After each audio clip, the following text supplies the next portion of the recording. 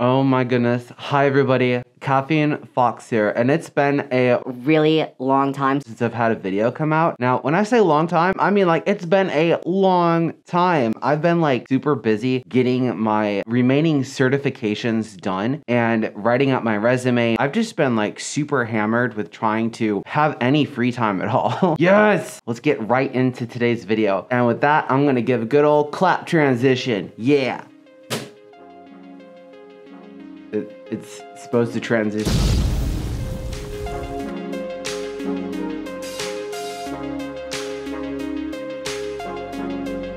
So a while back, when I say a while back, I mean May 15th, I tweeted out who would win in a fight, you or your Fursona. A lot of people think of furries as being cute and cuddly and ooh-woo, but there's a lot that goes on behind the scenes. If it was you and your Fursona in a pit match to the death, who would win? I'm gonna give my opinion on whether or not I would win after I get through some of the submissions.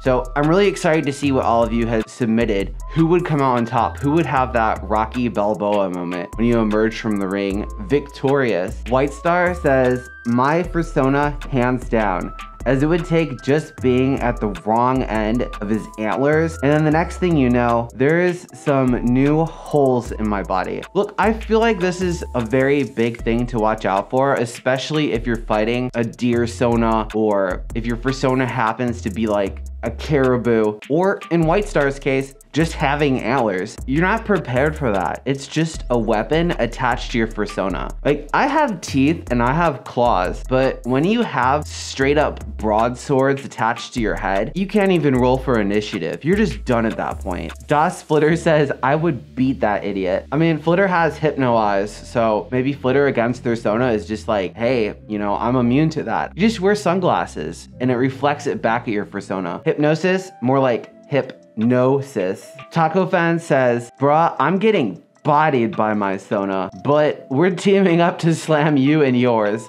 Oh my gosh. There's just so much aggression in this Sona. I don't even think any amount of montages is gonna prepare me for how to tackle this issue. It looks like I'm gonna get bodied. Kaden Kayuga says, my Sona would win, then buy me breakfast, then he'd beat me for eating eggs. That's like a double smackdown. You feel like you are about to go and beat your Sona wins, and then just to kind of lure you into a false sense of security, offers you breakfast, then beats you up again. That's just like too much for me to handle. Matsi-kun says, all three of them, okay, multiple Sonas now. This is gonna be like a West Side Story kind of fight. All three of them would kill me instantly. LMFAO. Only Kamiko might show some mercy, I think.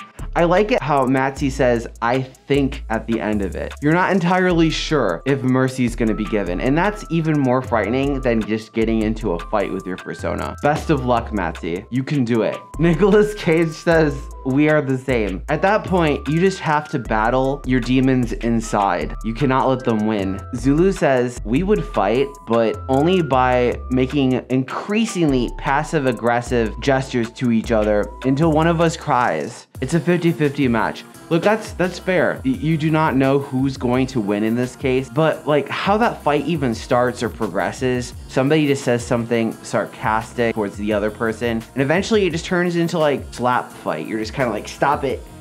Stop. That was my fighting style. Matthew the German Shepherd says, my Fursona is a German Shepherd, so his bite will be strong. He could probably maul me to death in a minute. Look, my spouse is a German Shepherd. I understand the risks. You got them big ol' meaty chompers. Fair enough. Kateo CT says, we're even odds, but both of our egos will argue each other's downfall. It's almost like when you have that moment when the villain is making the final speech, like that one speech that just goes on. And by the time they're done with the speech, the hero already has like what they need to stop them. What would happen if both people were just villains doing a monologue? Nobody wins. Bluebell the Full says, Bluebell, no chance of in real life me winning. Bluebell is a Jedi, plus he has all of Tobey Maguire's Spider-Man abilities. So yeah, I'd be instantly defeated. Okay, fighting a Jedi alone would be pretty much impossible unless you're like a Sith furry. But having Tobey Maguire's Spider-Man abilities, that's just unfair at that point. Look, I don't blame you. I would probably lose to that Sona too. Omega says, I would 100% die. Omega has the ability to create, manipulate, and destroy volatile solar plasma. Like, hold up. My fox brain does not compute. This is all that fancy protogen talk. I don't understand that very well. I'm just a cashier, man. I ain't got no skills. I'm deader than dead and cremated. One cashier versus a volatile solar plasma manipulator. Who will win? Lurch says, his face is a sword. Toe talons are razors. His wingies are like steel. His hair is incredible. I have made him too powerful. The fact you have magnificent hair, like there's just no chance. There's no chance at all. I'm sorry, Lurch. Midnight says, well, my Fursona is canonically a mythical spirit that only resides in the dreams of those who believe in him. So he'd literally be able to break my mind if he really wanted to. It's almost like Nightmare on Elm Street, but furry edition. But honestly, as long as you don't believe in your Sona, like would he exist at that point? Whoa. J Fox says, my Fursona would have downed me in Mountain Dew. Out of all the ways to lose a fight, being downed in Mountain Dew does not sound bad. Being Caffeine, I wouldn't mind Mountain Dew. Honestly, if I was in a cage match against myself, I would lose, like, in a heartbeat. I try and go to the gym and eat right and bulk up and all that great stuff, but my Fursona is kind of short. And with all of that caffeine, I would be almost impossible to pin down. I can't compete with that. But yeah, thank you everybody for joining me on today's first video after like a bazillion and a half years. It's really been that long. If any of you like this content, you know, feel free to give it a thumbs up. And if you haven't already subscribed to my channel, consider balling your paw into a fist and smashing that subscribe and bell button. Oh my goodness. After this video's done, I'm pretty much going to sit down and continue to study.